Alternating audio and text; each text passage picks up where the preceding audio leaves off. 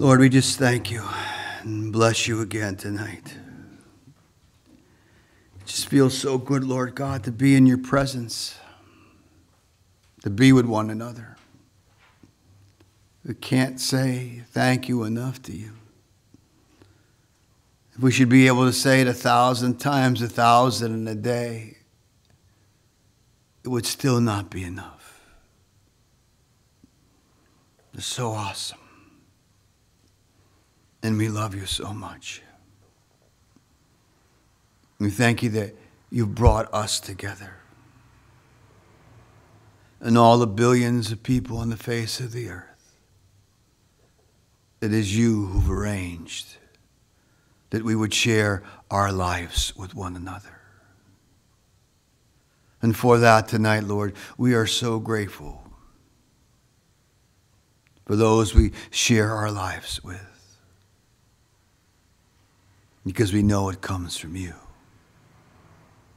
We thank you for the family of God that you've made us part of. We thank you for these weeks, O Lord God, that have been so special before you this year.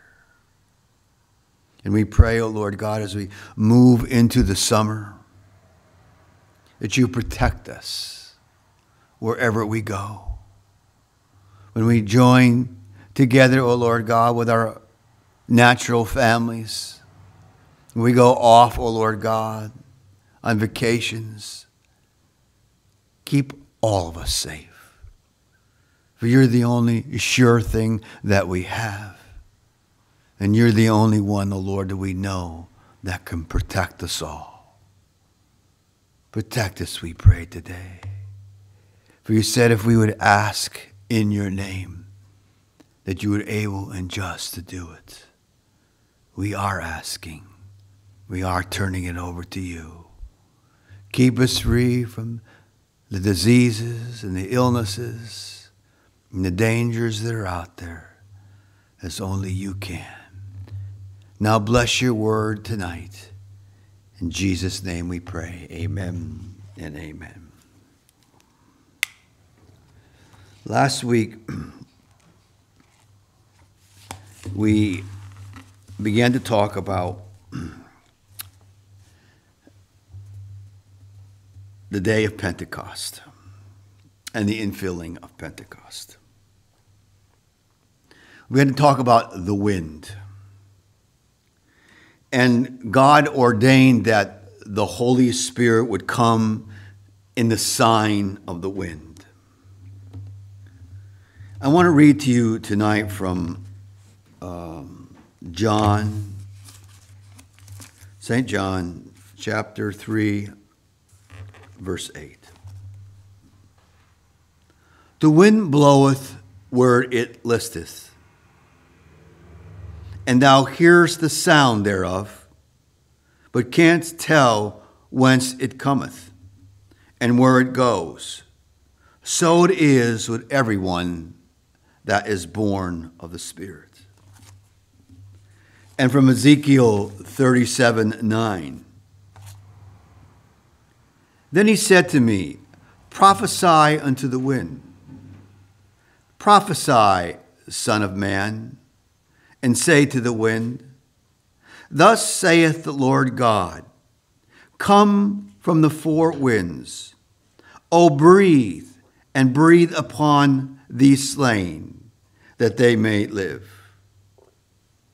On the day of Pentecost, the Holy Spirit comes as the sign of the wind, confirming his own word with tongues of fire.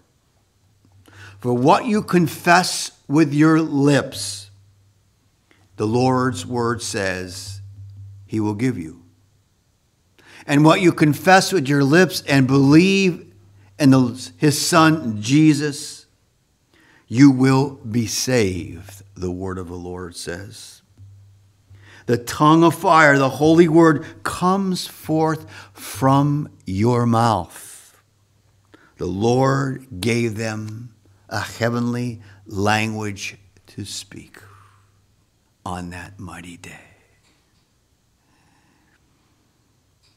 Much is said about the Holy Spirit. Much is taught about the Holy Spirit. And much is written about the Holy Spirit in the Word of God. And some of the things that we all know is that we must be in unity together. And God knows that we have been striving and trying to do that in this day and age. We've been striving against all of the divisions that are against us. But when the Holy Spirit truly comes upon us, as it did on that Pentecost day, there were two things that they were given. They were given love, an agape love for one another. And fire is used to fire that love inside of us, purging us from within into a life of holiness before Him. When God appeared to Moses, He appeared in a burning bush. But when we receive the Holy Spirit, we receive a baptism of love. There's something different that happens to us when we come under the unction of the Holy Spirit with one another. There is a love. You could be in two strange places amongst a bunch of strangers and see one another, and there will be an exchange that happens to you that only is given to you by this baptism of love that the Holy Spirit pours out upon us. That is what God intended to be the strongest force within us, is that power of love. These disciples were about to go out to the whole world. And what became the most binding force amongst them, the most unity amongst them, was the love that they were given towards one another by God's Holy Spirit. Now, I'm not talking about just a love that you conjure up within yourself and you know that you must have. But I'm talking about a supernatural infilling, a baptism, a fire of love that grows in your heart for your brother and sister. Recently, we were in a pastor's meeting with this, and this was a state pastor's meeting. And everybody was talking about all the things that we could do, was talking about the politics that were going on in the world, was talking about how we should be involved more than what we are involved with and how we haven't been involved, all the kind of things that you could imagine or wonder. But at the end of the meeting, an old wise man stood up and said, "You can talk about all the things that you want to talk about. And you can make all of the plans that you want to make. But if people don't come to experience the infilling of the Holy Spirit in their life, what does all the knowledge, what has all been written, what is all been preached about come to?" And he said, nothing. Nothing at all. For what we need in our world today is an experience with the Holy Spirit. This is the sign of that wind, that power of the Holy Spirit coming upon our lives. That supernaturally, not with intellectual mind and reasoning, but supernaturally an experience of the Holy Spirit is everything in our lives. So if we are to center in on anything about Acts and the ability to be able to act out what God has given us in our lives, we need that experience the Holy Spirit. So where are we tonight? When we look out, where is the Holy Spirit? Where is this experience? We can cry all we want. We must come in unity. And we can cry all we want. We must join together. And we must be filled with the word of the Lord. But many saints have built within themselves, they call the interior castles. Many people put all the parts of interior knowledge together within themselves. And are just left with the furniture within them. But it isn't until that power of the Holy Spirit comes upon you that your life is changed forever.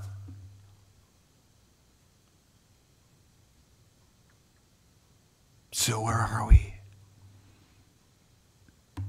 We need to get people to experience the Holy Spirit. Do you want to see an end to the division? Do you want to see the end to the viruses, all the stuff that's coming? Do you want to see an end to racial prejudices and all the injustices that take place?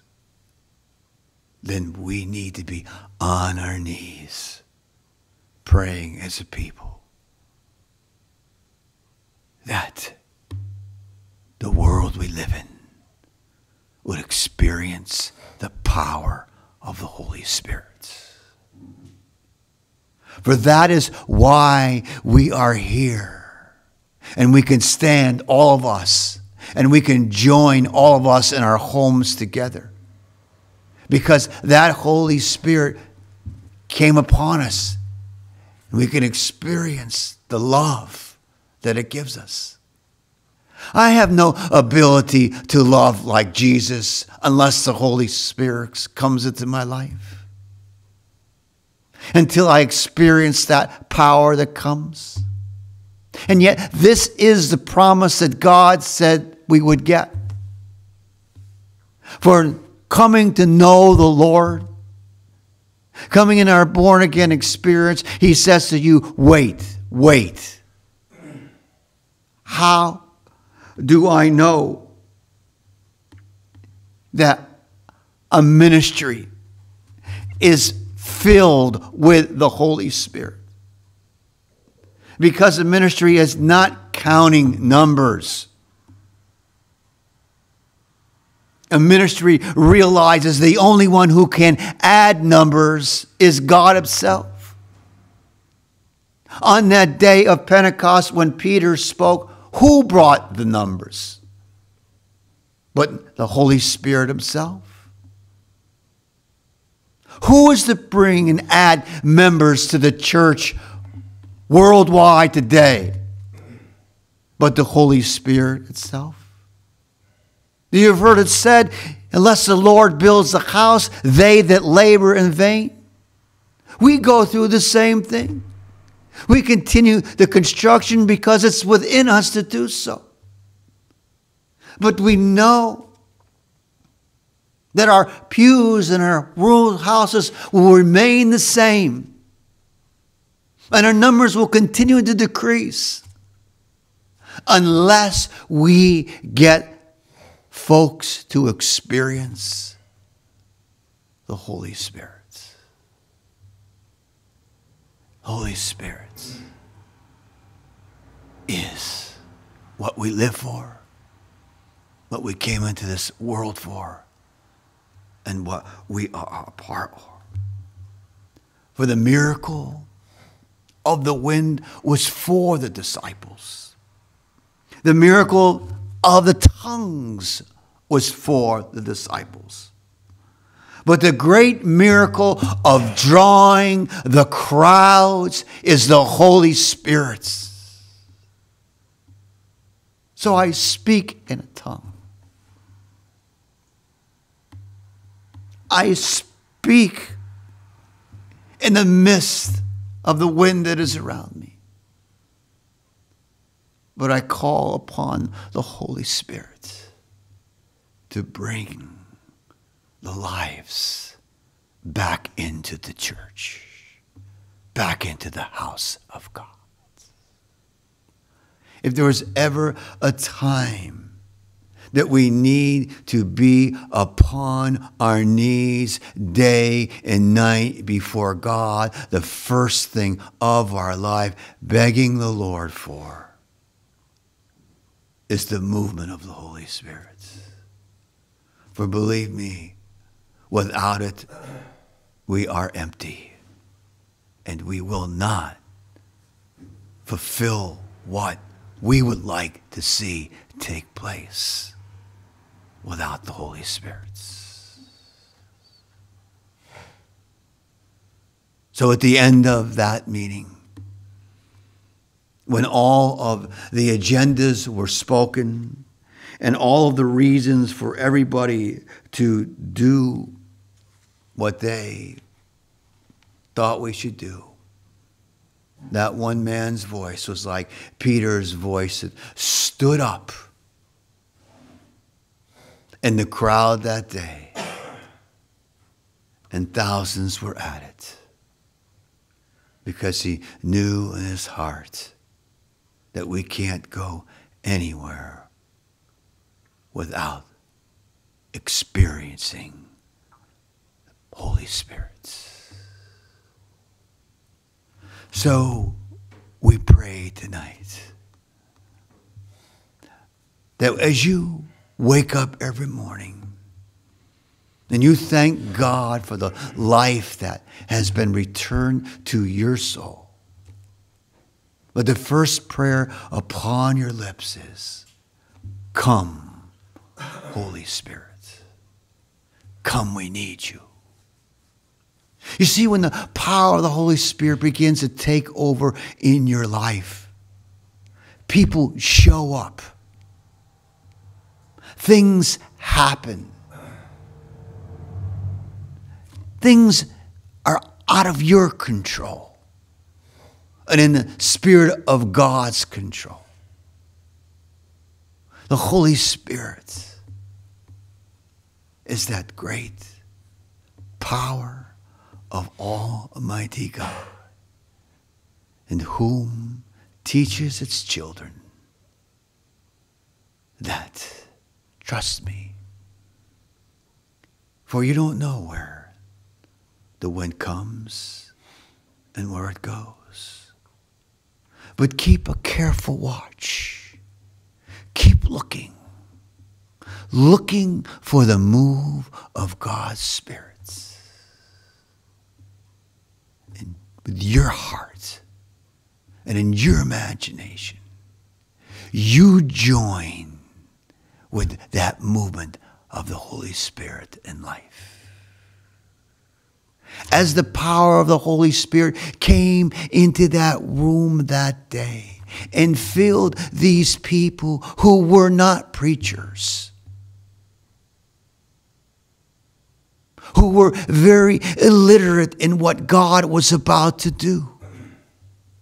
He swept in with the power of the wind and picked them up and moved them to where he would plant them.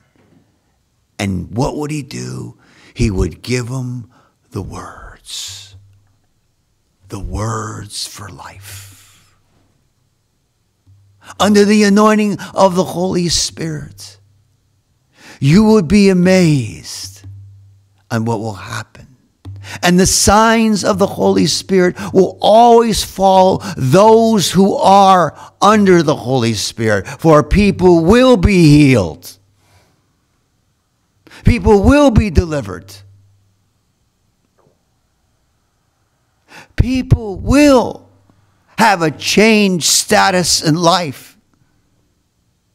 Men and women will leave the world behind them and come to join together in the community of love. This is what we need. That great community of the Holy Spirit. Now again, are we willing to say to ourselves, we got troubles. It's not about our plans. It's about getting the Holy Spirit to come upon us.